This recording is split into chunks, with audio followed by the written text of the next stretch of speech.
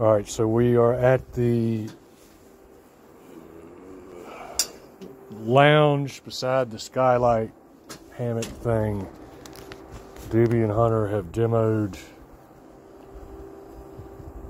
and I can confirm my fears about the fasteners not hitting anything.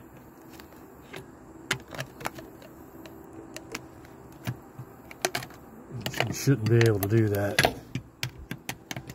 So all that is nailed into just randomness.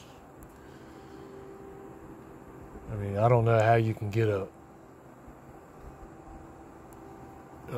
proper nail pattern or code when you're not even touching the other diaphragm, and you got random rips of whatever this shit is.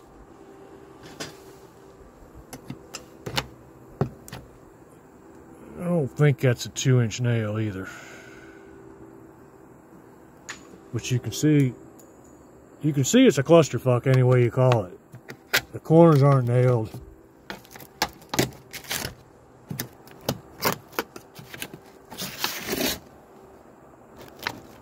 Of course, they can't be nailed because of the column.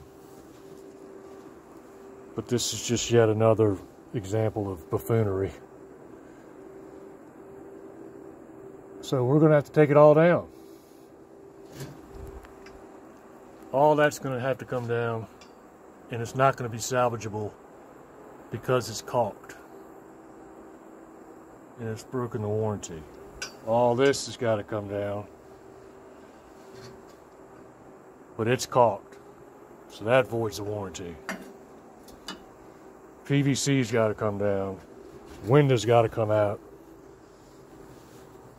Some remedy for this bullshit has got to be engineered.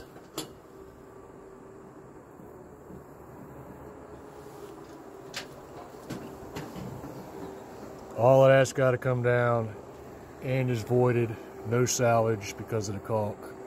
This entire wall down.